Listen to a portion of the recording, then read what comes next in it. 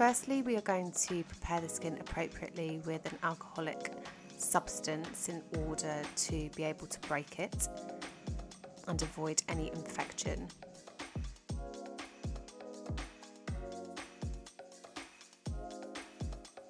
I then like to use a blade like so to remove any fluffy hairs. It's a little bit quicker and very thorough, but do be very careful.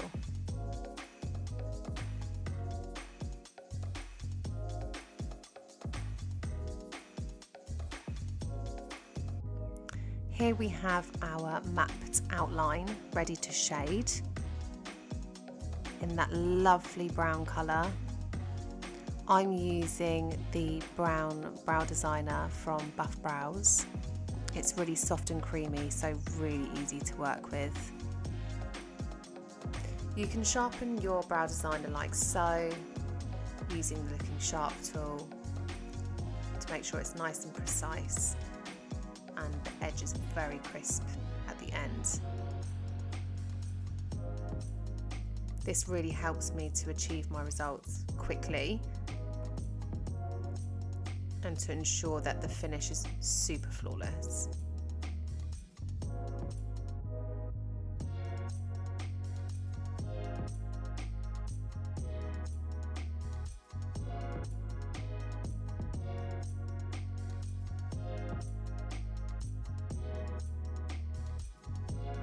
Here you can see that I'm just shading in the entire brow, filling in the gaps.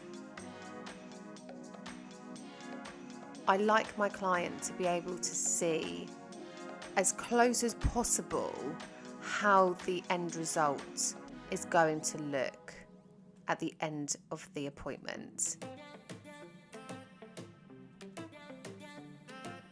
I do go above and beyond with my pre-drawing. I think it's really, really important.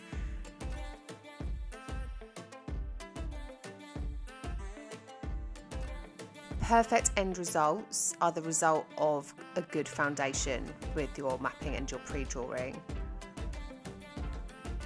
It's going to really, really help you to achieve that perfect outline with your needle, which is going to give you an overall really gorgeous finish. So don't slack, practice your pre-drawing, perfect your pre-drawing, and your clients will be really, really happy too. It's going to make them feel a lot better to be able to see as clearly as possible how their results are going to look, whilst they can still make amendments to the shape, they can ask questions. Your pre-drawing is not permanent.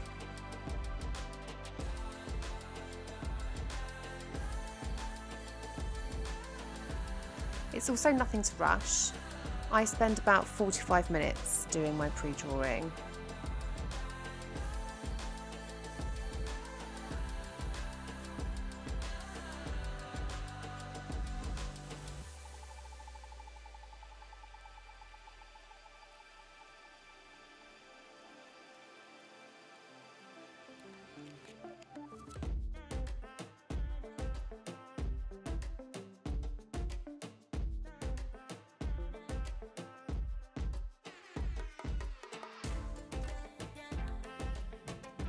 I think finding your comfort zone is really important when it comes to this stage of the appointment.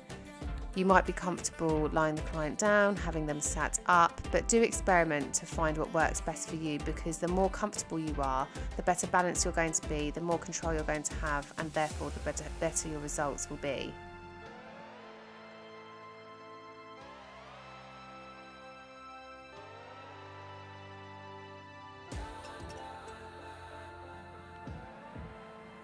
You can drag the excess pencil forward into the front of the brow using the Queen Bee brush to ensure that it's a really nice ombre finish, so it's not too dense and dark at the front, which can really freak out your clients.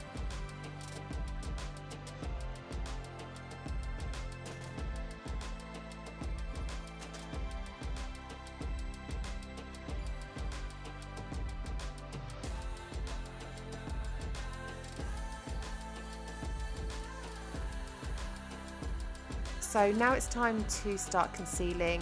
I use the Whitney brush. So I'm going to perfect the pre-drawing by concealing the edge of the brows. I'm using the Bare Necessities palette and the Whitney brush combined. You do need quite a substantial amount of product, and of course you can mix the shades. You do want to decant the product onto a glove. You definitely do not want to be returning for product once you have started work on the skin, as we do not want to risk cross-contamination.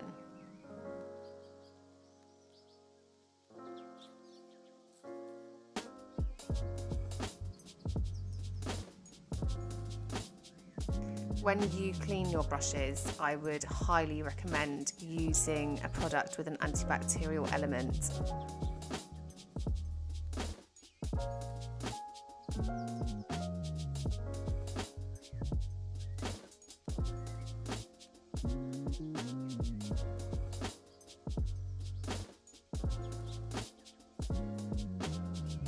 So you can sit your client up for this part of the pre-drawing, or you can have them lying down. Again, it's whatever comfortable for you.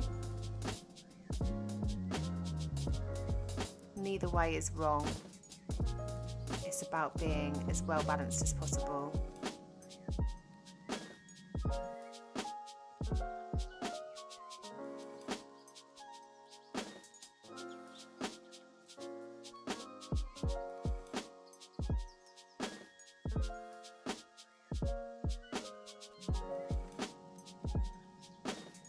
For me, it's all in the concealed work. You can create a lovely edge with your pencil, but to really get that defined and crisp edge, it's all in your concealer.